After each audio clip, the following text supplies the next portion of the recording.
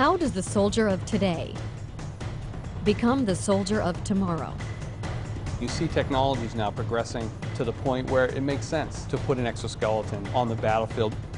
Imagine if we could replace all the small arms projectiles with one. If a soldier has a rifle, he has the same capability as an M1 Abrams tank. Cloaking is essentially invisibility. I think you can think of many possibilities where you're out in the battlefield and you'd like to not be seen.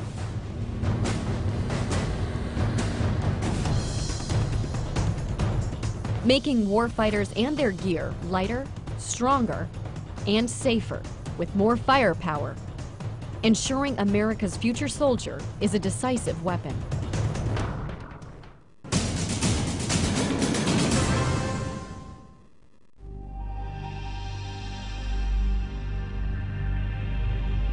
There are so many tasks within the Army that we ask soldiers to do every day that are heavy lift tasks, that are sustainment, that are long-term marches. And if we can provide something that makes what they do every day easier or allow them to do it for a longer period of time without physically getting exhausted, it helps him on the battlefield.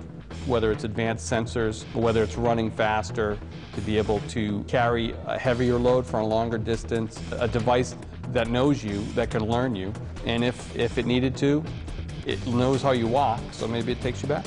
There's so much potential, I think, when you provide a frame like that or some type of device for personal augmentation.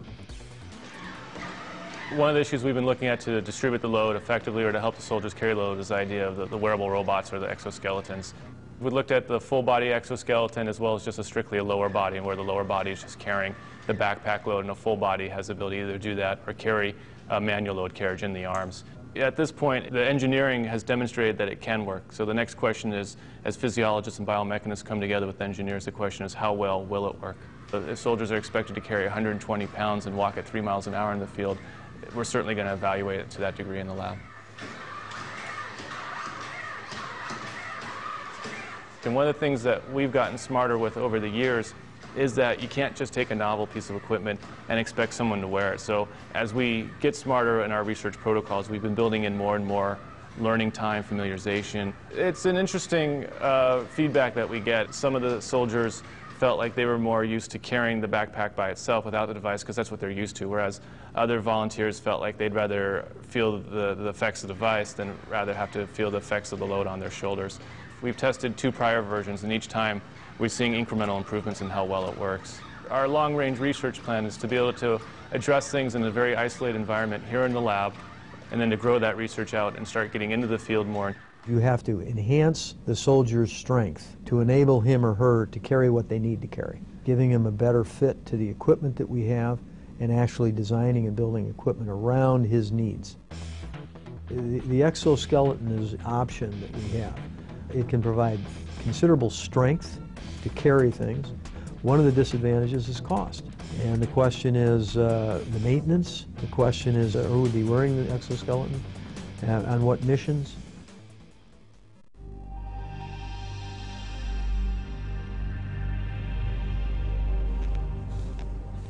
While soldiers need strength and endurance on the battlefield, there are times when they also need stealth.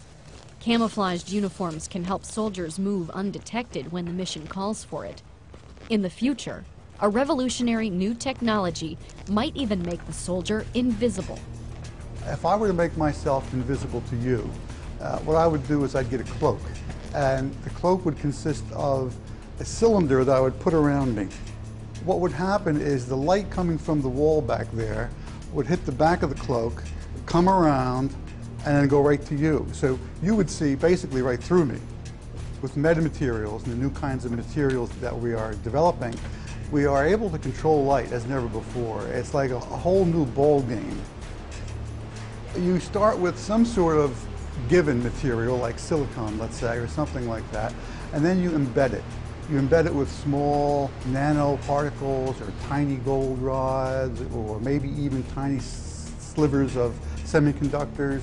Now, by making these metamaterials, we're able to control light in these new ways. All the textbook things you read about light are now wrong. We can do things that beyond all these limits. So what we have here is actual experimental data of a working cloak. This works at microwave frequencies. This region here is what you're cloaking? So this region inside is the cloak, what would be cloaked, and this out here is the cloaking material. This is a truly invisible device. It's not just transparent like a piece of glass, where you can see that there's a piece of glass there because it distorts the scene behind it.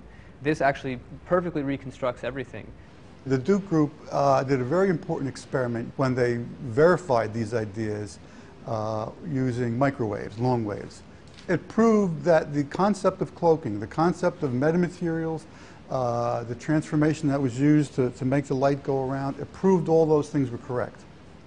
But its limitation is that it was at one specific wavelength and not a visible wavelength. So there's 1,000 challenges in bringing that up to the visible. One of the most advanced concepts is the conformal cloak. And that's like a blanket. That's something that you could put around any object. Now, the thing about a tank is it doesn't change shape too much. It moves and so forth. But there, you know the shape, and then you could design a conformal cloak that fits right on the metal and render it invisible. Anything that fits around a person or an object, so a shirt, it could be the uniform, or it could be a blanket they put around themselves. I think the applications are widespread. It's just that we're not ready to build things like that yet. They're just years off. It's going to be a while before soldiers have cloaking devices, but that's the ultimate goal.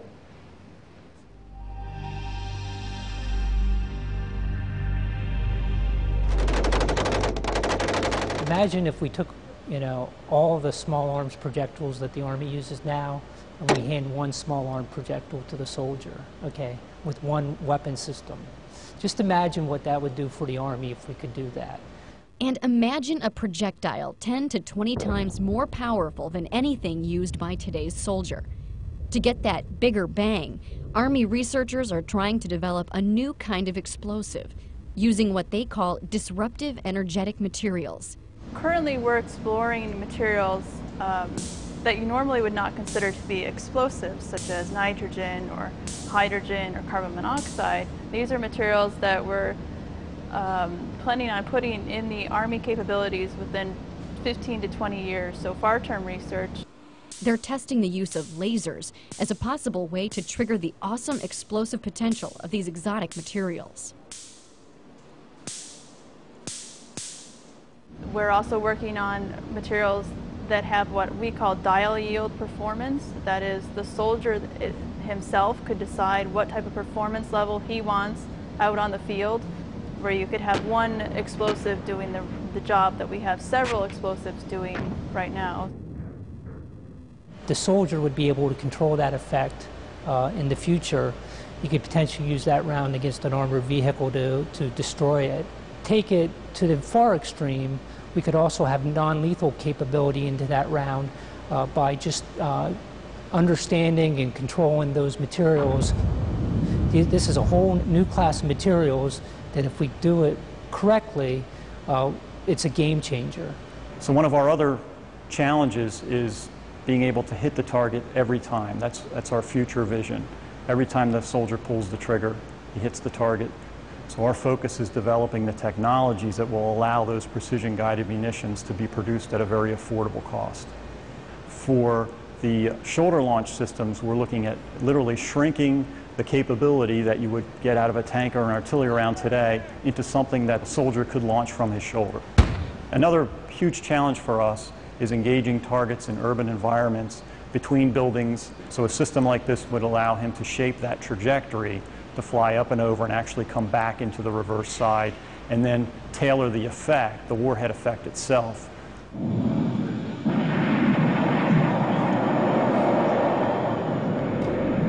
Full spectrum capability in the hands of the individual soldier.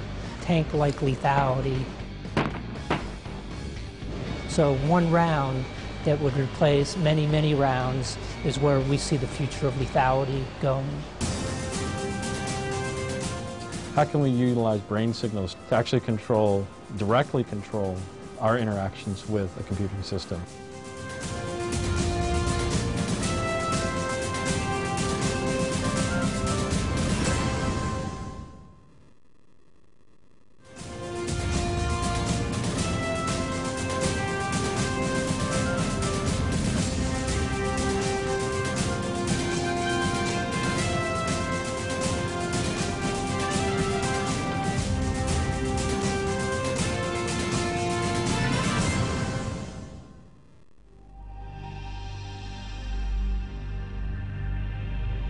Soldiers of the future will also be more connected, sharing vital information with their unit and other sources, using powerful electronic tools to get the right data at the right time. You have to limit the information to what the soldier needs to function. Situational awareness will be coming to him from sensors. He has to have his own sensors. Just getting into a good position, over. We've got to make sure not only soldiers can talk to each other by voice comms and by messaging. On top of that, you've got to communicate with all the different sensors on the battlefield. This includes everything from the unmanned aerial vehicle to unmanned ground vehicle, so something you might kick out into a building before you enter. If you're carrying something like the any kind of ground soldier system, hopefully we can get that down to a smartphone.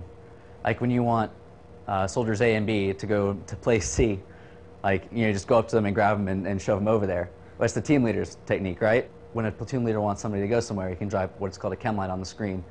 That tells them instantly where to go. So when a platoon leader wants two squads to maneuver, you know, kind of around building X and the other one to come up to the front of building X. So with the screen, hopefully it'll just be able to say, you here, you there. You give him the information that he needs in terms of where he has to go, who is with him, how, you know, what you should look out for on this road, what's the experience. You would be able to sense infrared, sense invisible, have a receiver for your radar. You could put the optic, slide the optic off of your helmet, and the optic would tell you there is an unknown at 800 meters to your front, moving from left to right. So he could see the target, he could gain instant advantage in terms of situational awareness.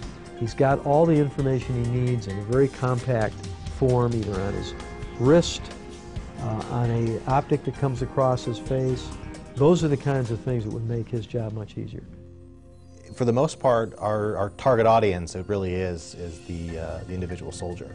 That typically is, again, looking at developing the beginning stages of technology that is, for the most part, going to be used by the soldier on the ground.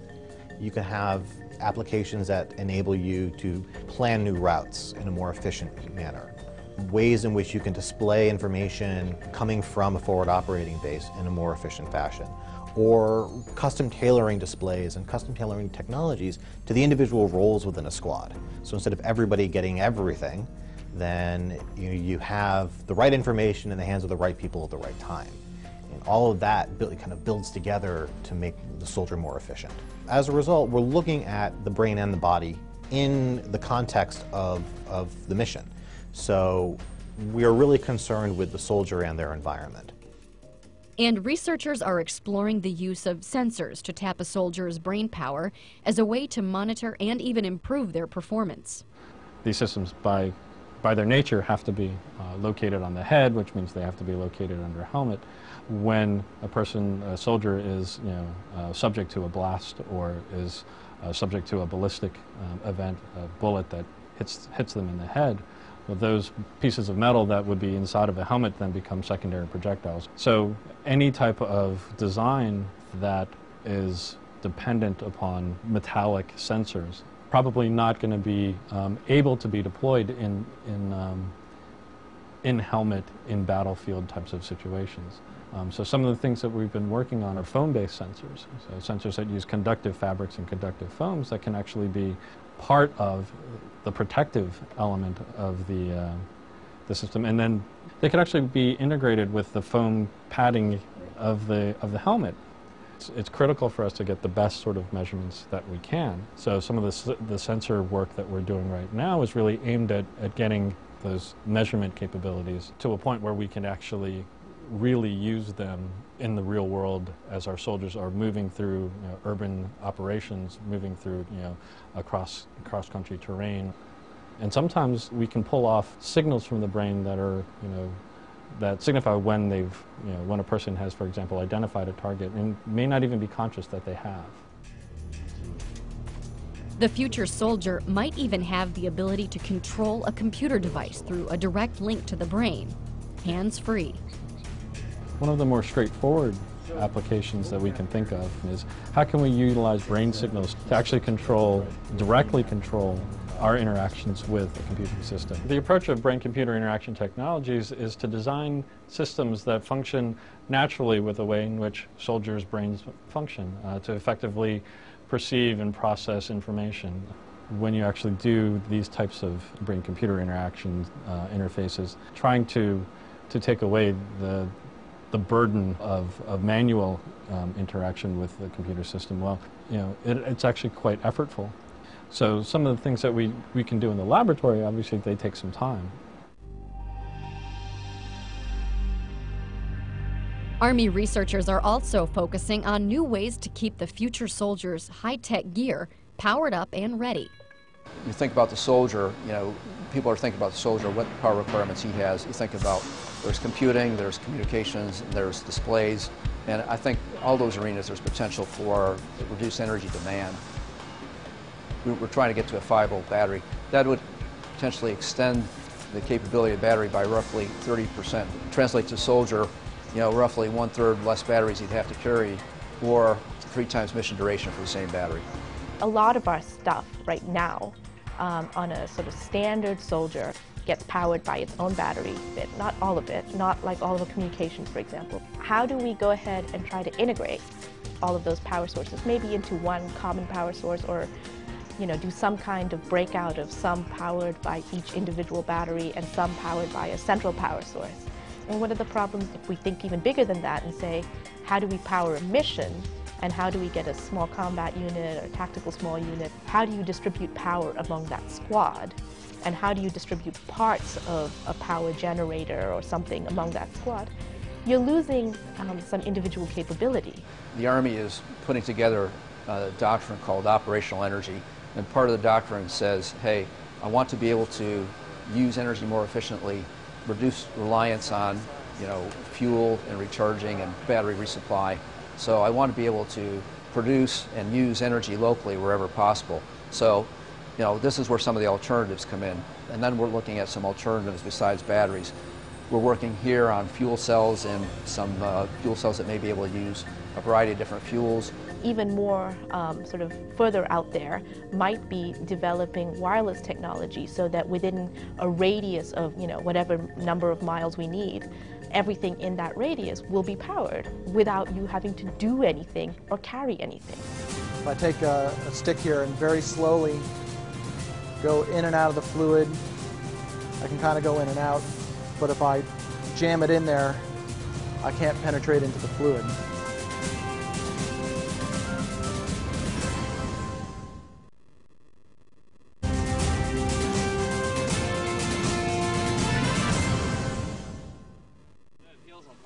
One of the things we realize is that the soldier is not a person who can carry any weight you want to put on his back. A person has limits in terms of his endurance. Our job is to really increase the capabilities for the soldier, but reduce the weight at the same time.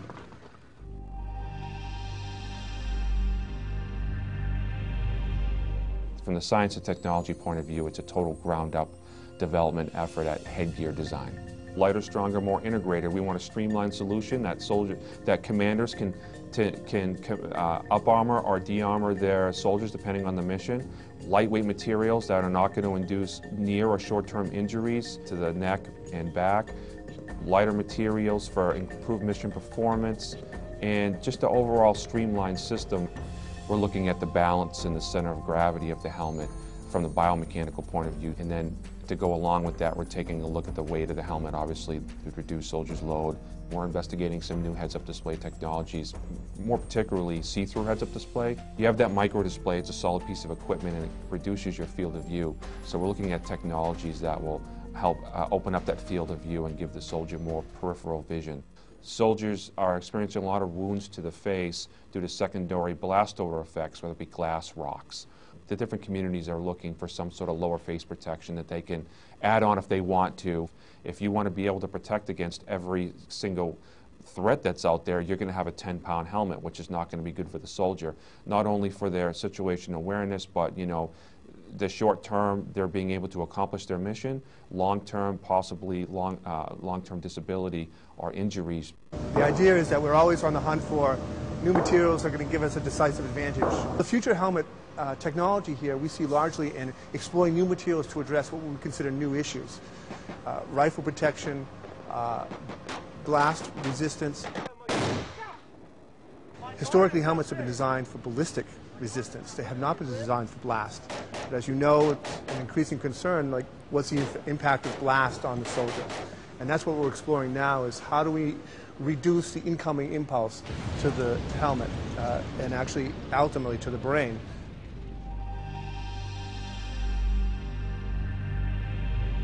What we find is the enemy picks the areas where we're most weak. And one of the areas that we're weak is the protection of an individual soldier. We have armor that we put on our soldiers right now that are rigid and stiff, not very comfortable for them to wear. We'd rather have all flexible, conformable armor. There's always a desire to engineer conformal, flexible, comfortable armor. And any additional tools we can come up with to help in that pursuit is going to be beneficial. A shear thickening fluid means you have very small particles dispersed in a liquid. So these are very small, very hard, smooth, spherical particles. And what's really interesting about this is this, by volume, is over 50% solids. So over 50% of this is solid glass. If I take a stick here and very slowly go in and out of the fluid, I can kind of go in and out. But if I jam it in there, I can't penetrate into the fluid. We saw this material, saw this as an opportunity to perhaps exploit it for military application. Our body armor that we wear right now is composed of fabrics like this. It's a plain woven Kevlar fabric, great ballistic protection. Now if I take the same fabric and I add the shear thickening fluid to it, it kind of acts like a glue that kind of holds together the yarns and fibers, does not permit them to slide past each other. So when I engage it with the awl, its only option for getting through is to break Kevlar. It's not going to let things slide out of the way, and you're just not strong enough to break Kevlar by hand with a tool. So I get that great puncture protection with something that's still nice and flexible. The heavy lifting is still done by the fabric. You need a high-performance fabric in there. This is just altering the way the fabric is interacting with the thread. You're not going to see the fabric disappear and be replaced by purely fluid. It's because we're taking ballistic fabrics and treating them to give them puncture resistance. We can actually make a body armor material that has both puncture resistance and ballistic resistance. This technology primarily is addressing the soft part of the armor. So potentially, if it's designed properly, we could look at reducing the weight or the thickness of the vests. And because of the unique properties of this material, it gives us a lot of opportunities to really tune performance and potentially get us into doing things like creating extremities protection for the arms, the legs, the groin. This is basic research at this point, 5, 10, 15 years. And in fact, as we continue to learn more about the material, we might discover a completely new direction that will lead us down a different path. And soldiers are playing a key role along that pathway by providing a unique blend of feedback on behalf of the future soldier. An HRV is a human resource volunteer. We go and recruit these soldiers out of their schoolhouse, and we just tell them what we are about. Tell them that they can come here and just be volunteers for certain programs that we have. Typical cycle, we can have anywhere from 25 to 33 volunteers, depending on how many studies are going on. They're each here for approximately 90 days each. The first time we went in, they brought us to 5,000 feet, back down, and then they brought us up to 11,500 feet. And then we sat in there for a good half an hour just to see if everybody was okay with it, no one was getting sick or altitude sickness. They put a tube in your mouth, and then they tell you to breathe, and then breathe in heavily, breathe out heavily, in and out. When they first came, they started talking about how this is going to help people on deployments and everything, and I thought it'd be really beneficial to my brothers and sisters in arms that we could help them out in the future. We're really just beginning to understand the relationships, all the intermingling relationships between the brain and the body and the environment. The nice part about virtual environments, immersive virtual environments, is you can control every aspect of the environment. You as the experimenter know exactly what variables you're manipulating, but at the same time creating a very realistic, immersive, again, sense to the soldier. Enemy down. All right, moving into the building. We could measure a soldier's ability to walk toward or away from targets. We could measure how quickly they respond to situations, or how quickly they make decisions between potential targets. So we can use these data to construct kind of models of soldier performance. Enemy down. So a piece of technology can have a load associated with it if it distracts you, if it requires your attention periodically. The goal, of course, is to have it complement the soldier in a natural way. It all comes down to capabilities. It all comes down to requirements. It all comes down to what does the soldier need on the battlefield and what makes sense. What we like to do is we like to lay out the long-term vision. But when we see the golden nugget, the potential game changer, we introduce that much quicker into the force. I like to think imagine. And right now we're what if in many other fields too. So that's a very important part of what we do. And then of course you have to back it up by reality. And sometimes, reality is just a blade of a guillotine, cutting your idea the head right off it. But every once in a while, the ideas work out.